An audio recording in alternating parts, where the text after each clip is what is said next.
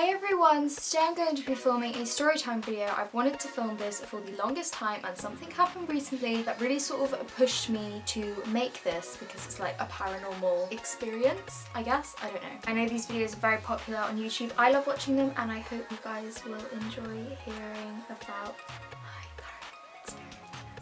But yeah, I know some people actually do get quite offended by these videos because it can like conflict with religious views, whatnot. So if you don't like this video, then you can leave, there's nothing stopping you from leaving. So yeah, and I'm not lying to you, all of this stuff actually happened. I'm gonna sit on a blanket because I'm feeling super small today. So my first paranormal story takes place in my bedroom. Basically, one night, it's not actually that scary when I come to think about it. One night I was lying in my bed and I'm just lying there and I'm drifting off to sleep and I hear like a pull, like a tug at my window. So obviously I was just like, what? So I hear a tug at my window and I think nothing of it, it's the wind, which there wasn't even any wind. So yeah, I carried on and I lay there and then there was another one. There was another tug and by this point I was thinking, shit, there's someone trying to get into my room. But that makes no sense unless someone had a ladder and I don't see why anyone would want to come into my room. Well actually maybe I do, but I don't think there is anyone around here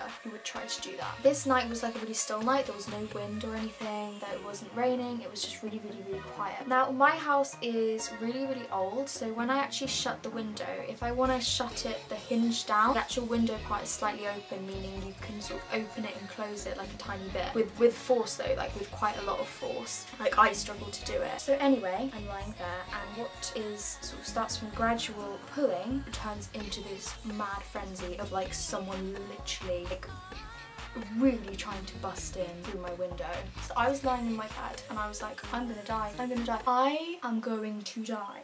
And so my first instinct was just, I shouted my dad's name and it stopped. It just completely stopped like that. And I was just like, oh my god. And I ran into my parents' room and I was a massive mess. I was like, someone trying to get in my room, someone trying to get in my room. Bearing in mind this was probably about 1 o'clock in the morning because I genuinely thought there was someone trying to get into my bedroom. So we came into my bedroom and there was nothing. We had a look around the outside of the house, there was no one there, nothing, no sign of anyone being there. I didn't hear any cars pull away or anything, so yeah, that was pretty scary. Don't know why I'm holding on to a fixing spray. But my second story will your little brains. So, sleep paralysis. If you don't know what sleep paralysis is, it's basically where you're like half asleep and half awake. I wouldn't recommend reading into it too much because apparently it can cause it and I would never in a million years wish someone to go through sleep paralysis because it is the most horrendous experience of your life. Basically, you're like half awake and you're half asleep, so it's like, oh, I can't remember, it's like your brain is dreaming and then your body is like asleep or something, but you're conscious. So it's like how I am now, in that I am seeing everything for real, but your brain is dreaming, so you're kind of hallucinating and you're paralysed, you are completely stuck and you are not in control of your own movement. And you cannot shout and you cannot scream and you are just stuck, like you cannot move. Now I had this 2 or 3 nights ago, I can't quite remember, and it was my first ever time having it. My sister's actually had it quite frequently before, but she's sort of dealt with it and she sort of knows what it is. So obviously I was lying in bed, funny enough, I was thinking about it and I was thinking about the fact that I couldn't get to sleep. I was like, can't get to sleep, and I was thinking about dreams and stuff and what my dreams were like, and I went to turn over and I could not move. My hands were stuck. I was on my side and I just thought, shit. I know, as in sleep paralysis, you sort of hallucinate a lot. Most of the time, people will see some sort of scary person or creature, or like the devil, and they will come in and they will get on their chest and try and stop them from breathing, and you go through this sensation of not being able to breathe. So I was lying there thinking, oh my god, oh my god, oh my god, this is happening. I was like, I'm having sleep paralysis right now. And I know that the more scared you are going into sleep paralysis, the worse it's going to be. So I was just lying there thinking, oh no, because I was just like, I was so afraid. I was so afraid of what was going to happen, who was going to come through my door. Obviously there was no one actually going to come through my door, but in my head. And I hallucinated a woman, and this was a woman and she was very tall. She was sort of like, she had like a really sort of like bony face, like a really tight face, but it was quite masculine looking. And she's in like an all black sort of Victorian looking dress, I guess. Sort of quite typical, you you know, sort of like Woman in Black looking sort of character. And I was just lying there, and I was like, obviously I couldn't move. I was just staring at her, and I was just staring at her in the eyes thinking, you are in my imagination, like you are 100% in my imagination. And I was just thinking like, please don't hurt me. Like I was trying to send signals to my own brain, please don't hurt me, like please don't scare me like this, because I was crying. I just had reaming tears down my face because it was so bloody terrifying, because it was real. It's like, it is real because it's there. So anyway, she came into my room and she got around behind me. I sleep on this side of my bed and she came here and lay next to me, and I could swear to God I could feel her breathing on my neck.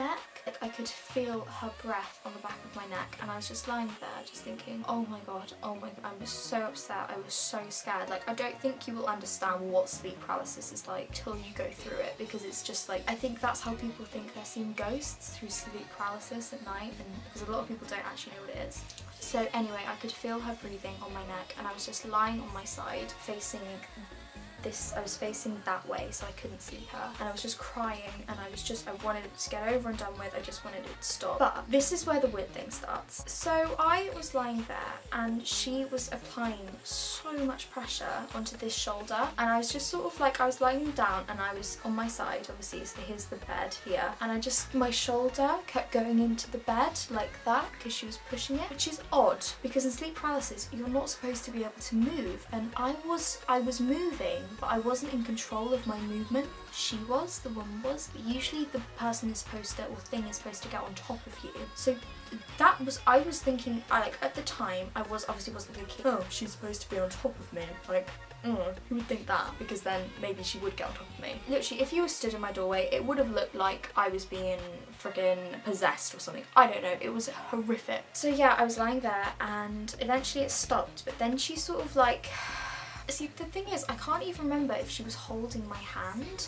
I'm pretty sure she was, but she was holding my hand and making me scratch my shoulder very, very intensely, and I actually have cuts here on my shoulder from my nails. I will insert a better photo of the day afterwards because I actually took photos of it, and it was really sort of intense scratching on my shoulder. And the thing is, I spoke to my mum about it the next day, and she's going, Flossie, your nails aren't sharp enough to cut your skin, because it actually it was like kind of scabbed a little bit. She's like, your nails are not sharp enough to be able to cut skin. So I don't know, like I don't know how that happened. maybe my nails did cut my skin. I don't know. I don't have long nails. I bite my nails. Oops, I hate myself. But yeah, I don't know what else it could have been, because I was just scratching my shoulder, and I remember it was really hurting, like it really hurt. And the other weird thing is the hand I was scratching my shoulder with also has cuts on it. I don't know if you can see that, like there. I don't know how that got there. That was the hand that she was holding. Is there someone or something trying to ruin my life and like possess me through my sleep? Because like that's how it feels right now. But swear down, man, like that's some creepy shit. Like there are cuts on my hand that I don't even know how I got there. I really hope you guys enjoyed this video. I'm super excited to put it up because I love these videos, as I said before. If you did enjoy it, please don't forget to give it a thumbs up, leave requests and comments in the comment section down below. Subscribe if you'd like to see more of me, or if you are new here. And yeah, I will see you guys all in my next video.